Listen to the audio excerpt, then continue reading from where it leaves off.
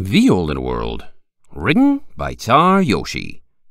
Chapter 256, Close Combat. A flame district tunnel rattled as Valet kicked off a wall and bounded around a corner, legs burning from exertion. So much of the corridor was taken up by pipes that the engineers who built it had installed a mesh cage separating ponies from them, preventing anyone from touching them like a tunnel within a tunnel. It was like racing down a pipe made of pipes, the wall, ceiling, and even floor, leaving no trace of the rock below. And it was just as hot as could be expected when some of those pipes contained steam, or worse. Beating wings sounded from behind her, accompanied by a flash of a cutie mark, and she ducked just in time to avoid losing an ear to a spear thrust scooting forward along the ground.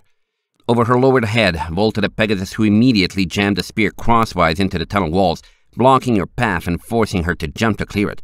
The Pegasus clearly knew that was her only option and hovered, ready to rebuff her if she leapt, or slam her if she stopped to move the spear. More Pegasi charged and soared up behind her, promising a quick end if she spent so much as half a second to think. But thanks to her cutie mark, she had slightly more time than that. Her eyes fell to the bottom of the tunnel. It was just as laden with pipes and cables as the sides, the flooring made from detachable grate sections so that a maintenance pony could remove it to get below if need be. Some generous architects had left just enough room between the floor and the pipes that a slender mare could crawl there to fix things without the entire floor being removed, or to escape being stabbed and full-napped, and Valet didn't need time or tools to get through grates. Flash! A light strobe, knocking her out of the grate and onto the pipes below with a painful landing, but it hadn't been fast enough to eject her from the shadows where she would get punted back to the top. Her hooves struggled against the round, uneven pipe floor as her back scraped the ceiling and her cutie mark blazed, and she surged forward, a spear stabbing down where she had been and nearly impaling her tail. Another stab, again barely missing. Hooves pounded atop her, causing the grate to vibrate harshly against her back as the pony ran ahead of her. Her cutie mark constantly burned to the extent it should have slowed time. Apparently that ability had a cooldown if mortal danger was constant. This wasn't working. On instinct, she threw herself to the side, dodging another stabbing spear, and hiss! Valet yowled as if her life depended on it.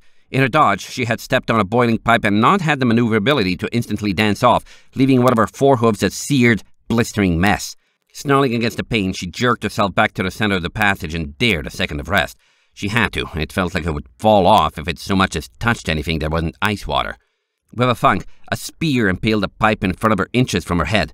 She eyed it widely. It had been lead, and if she hadn't stopped moving because of a burn, it would have turned her into a bat kebab. She eyed it widely. It had been lead, and if she hadn't stopped moving because of a burn, it would have turned her into a bat kebab. As it was, the spear was doing a perfect job of blocking her path. All right.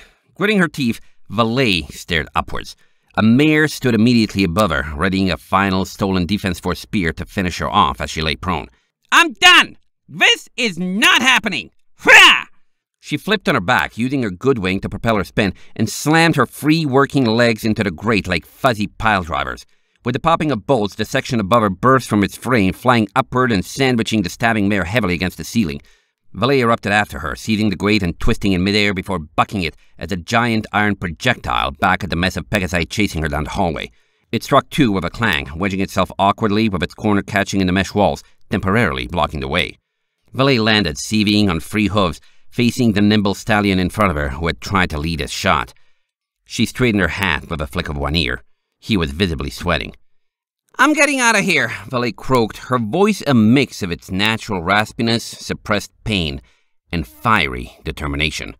I don't care how bad you or Selma or Herman or anyone else wants my head or how awesome you lard barrels think you are. I'm me! I've never been beaten before! She touched the black moonglass in her pendant from the castle with the tip of a wing. And I sure don't intend to start now that I've got something actually decent to fight for. Now get out of my way! She coiled her hind legs. He saw and prepared to catch a jump, but Valet read the tension in his muscles, knowing he was calling a bluff and preparing to intercept low. So she sprang even higher, targeting the ceiling well in front of him. Clang! She flipped over in midair and kicked off it, hanging back toward the ground. Clang! She kicked off that, bouncing back toward the ceiling, repeating the move like a black and green pinball of doom as he tried frantically to read where she would be when she reached him. Up, down, smash! At the last second, Valet headbutted, and there was nothing his flailing forelimbs could do to block it. His guard broken, all it took was 2 rapid-fire blows for him to go down in a heap. Valet snatched his fallen spear and leapt clear of him just as the grate behind it broke. The chase was on. It took all of 3 limping steps for more reinforcements to appear, this time a trio of Pegasus mares from ahead. All were armed with flash clubs, and all looked ready to cost her the precious few seconds lead she had on the squad behind her. Why did the corridor have to be so cramped? With a yell, Valet didn't even give them time to react, snapping her wings out and surging forward on 3 legs. The 2 foremost swung at her, one's club glancing harmlessly off her pendant, the other striking her square in the head, earning some complimentary stars for her vision. Valet didn't flinch, separating a path between them with the haft of her spear and tripping forward, catching the foremost 2 around the chest with her wings. Rah! She dove, shadow sneaking and slamming them both into the grate. One dropped her flash club. She kicked the ignition with a hoof, blasting herself mid-sneak. The recoil ejected her from the grate inside the tunnel, but the 2 mares she had shoved were trapped beneath the floor. Not waiting to see if they would copy her move of kicking out the grate, she slithered forward on her belly like a waterfall, slipping between the last mare's legs before she could react to the attack and slamming her good hoof into her barrel. The mare wheezed, eyes bugging, and arched her back. Valet struck again, unbalancing her and flipping her off her hooves, then leapt, coming down with a final blow to the prone mare's stomach. "That's for earlier," she rasped as the mare curled into a ball, holding herself and tearing up while heaving for breath. If they thought it was funny to hit the same spot twice in a row, well, they could see how much they liked happening to them. The attackers were still coming behind her. The way ahead was clear. Valet ran for her life. End of chapter 256.